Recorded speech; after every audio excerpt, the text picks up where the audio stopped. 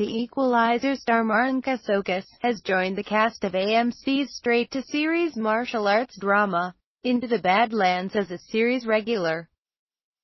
Set to premiere in the fall, the 6-episode series is loosely based on the Chinese tale Journey to the West.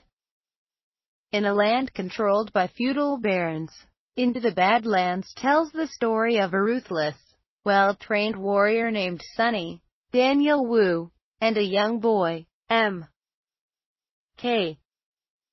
Aramis Knight, who embark on a journey across a dangerous land to find enlightenment. Csokas will play Quinn, the most powerful baron in the Badlands, who spent his youth patrolling the Badlands and killing. Once a great fighter, he now reigns in power, and nobody who crosses him lives to tell the tale. Csokas recently wrapped the feature film Voice from the Stone opposite Emilia Clarke.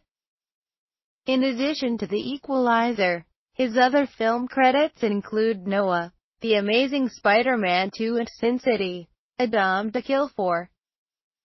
Csokas is repped by WME, Anonymous Content and attorney David Krinsman.